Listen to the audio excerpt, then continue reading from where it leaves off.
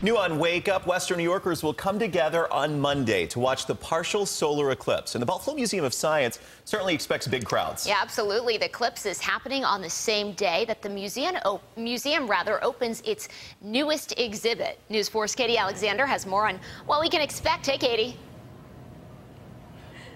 Hey, Mel and Jordan, I've just been having an absolute blast inside the new Buffalo in Space Science Studio here at the Buffalo Museum of Science. It opens to the public on Monday, but we've been getting a sneak peek inside all morning. They've really been letting me have a ton of fun here, playing with my robotic arms, picking up Mars rocks, getting in on the science, of course.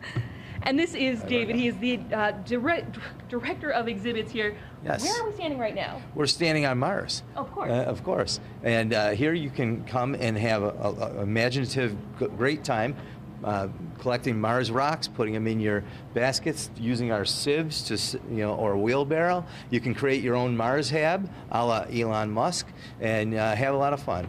And of course, there's a lot of learning involved in this too. What's in your space pack? Thinking about what it would take to colonize Mars almost. Absolutely. You want to take yogurt or pizza, or do you want to take a grandparent or a smartphone and make your choices? Can I take your grandparent and a smartphone? You probably could. Oh, okay. Well, if we wanted to trade out our goggles for some eclipse goggles, what's going on with these? Oops. So on Monday, the solar eclipse will be happening between 1 o'clock and 4 o'clock in the afternoon, and you can come and do both here at the Science Museum on Monday.